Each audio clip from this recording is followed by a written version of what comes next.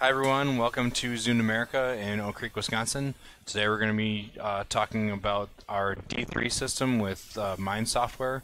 We're going to be doing some pattern matching on some umbrella type material, and I'll talk about the cutting system a little bit.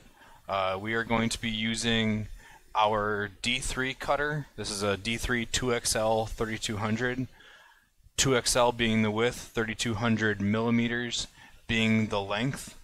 I'm going to be using it in single beam mode, although we do have two beams. Most of our customers are using a single beam cutter, so for this application, we just want to keep that typical for what most people are doing. On this table, I have a whole capture area right here. With this, I have control over the lighting via the roof that's on top, and then some LED lights that are facing up to diffuse them a little bit.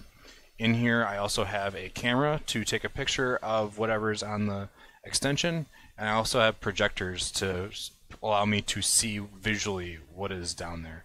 So once we get into placing the parts and nesting things, we'll get into that, and I'll show what we're actually looking to see with the projectors and the camera. So why don't we move over to the software, and I'll walk you through that a little bit. Okay, so in the software, this is called MindCut Studio. In here I have a part that I already have loaded up. If I wanted to load up a new one, I could either load it, just hit the open button and open parts through the PDM, which is our product database manager, or a file. I had this one from a file, and I already have it set up with some match points that we'll discuss in a minute once we go to start nesting. So I already have a material that I captured, but let's get rid of that and do another one.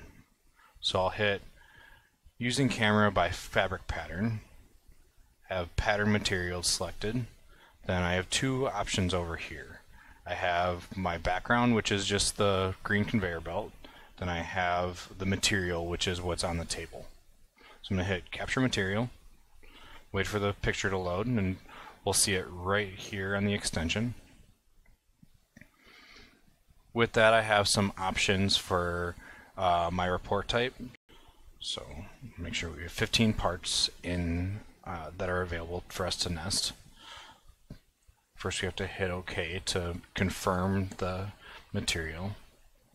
We'll go through and hit play, and this will allow us to automatically nest. If I wanted to place a part manually, you can click here in the interactive nesting. 15 of these triangles available. I can place it anywhere within the material. Once I get outside the material, it turns red. Inside the material, it's green. I can rotate it freely with the wheel on my mouse. I have some other options if I right click, turning on auto rotate or precision rotate, and I can rotate around a center point. The nice thing about this software is it's highly customizable and can really be either condensed or expanded to whatever the needs of the end user are. I'll hit escape out of here, and I'm not going to actually manually nest anything. I want to let the software do all the work. Just going to hit the play button. It'll go for about 15-30 seconds, and it'll give me the amount of parts that are available to nest, or how many it can fit in the space. So in the nesting window, I can see that it's using these 2 points to find the most efficient way to nest. So we've got 14 of 15 parts. I can hit the check mark, which stops it. Alright, so now we are back at the projection station. I'm going to turn off these lights so we can see the parts that are placed down a little bit easier. So we can see that we have all our parts in the space that we already laid out. So let me go to the computer and I can select some things. Can make it a little bit easier to see, or I can really manipulate it to really whatever I want. With this, I'm happy with how it nested.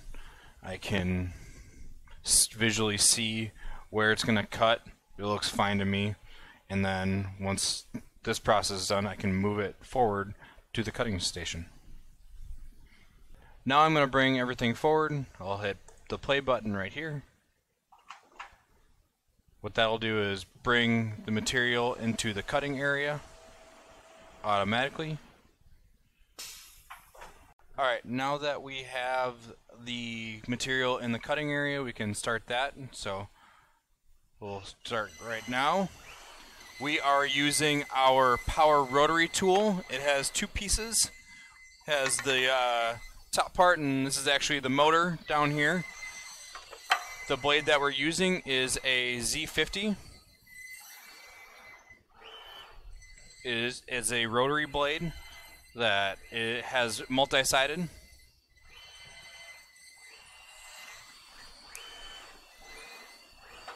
What's nice about this material is that with this tool, because the material is very porous, we're not getting much vacuum hold down. And in fact, the vacuum is barely on right now. But because the tool is spinning independently of its movement, it's not creating any drag force across the material. So you might be seeing it pick up a little bit, but it's really not picking the material up much at all. So with that, actually did pick it up enough where we broke a light barrier. All I do with that, check to see what's free. Continue. That was just because our nest was a little close, so it dragged that thin piece with it and picked up enough to break that light barrier. We have some safeties on this machine, front and back, so keep everyone from getting their fingers cut off. So same as when the fabric broke the light barrier, all I have to do is acknowledge that, then restart it, and it'll pick up right where it left off.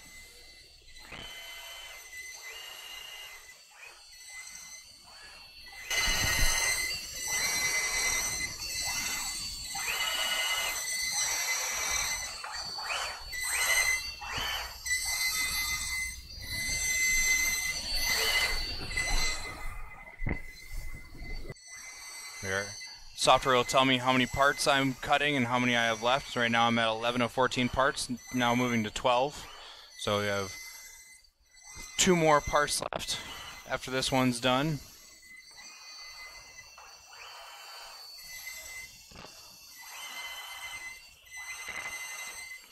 Once these are done, we'll move into our pickup area, which will have a similar projection as the placement, but this will help us to know if we had multiple part numbers on our nest.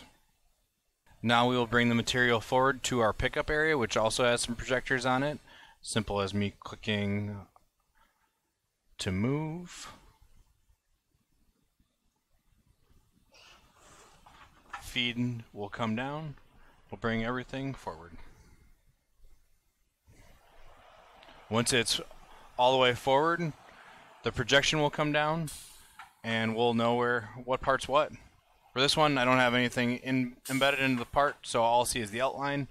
Now we are at our pickup area. I have the projection of the outline of the parts placed here. Helps me to easily identify what was cut prior, so I can put it in a bin easier when I'm going to take it off the table.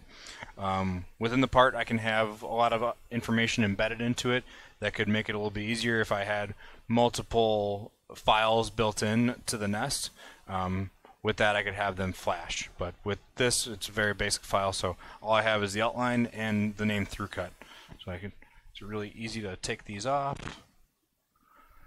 I can get my fingernail in there. These pennant shapes.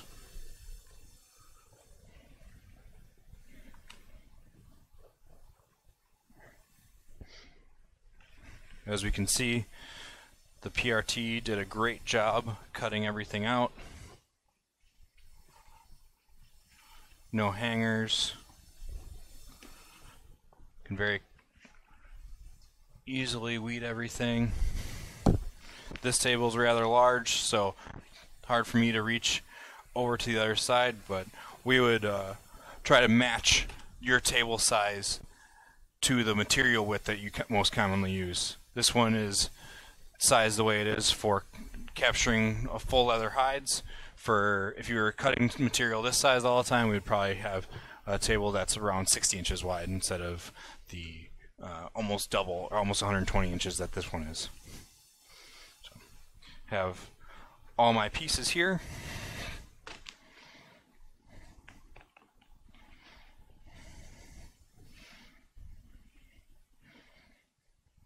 Try to match them up as best I can, show they're all the same size. Zund is repeatable at 1/1000th of an inch, so we're trying to hold ourselves to that tolerance all the time. But yeah, if you have any further questions about the cutting systems or any kind of Zund products, reach out to info.us@zund.com and we can contact the proper salesperson for you. Thank you for joining us. Have a good day.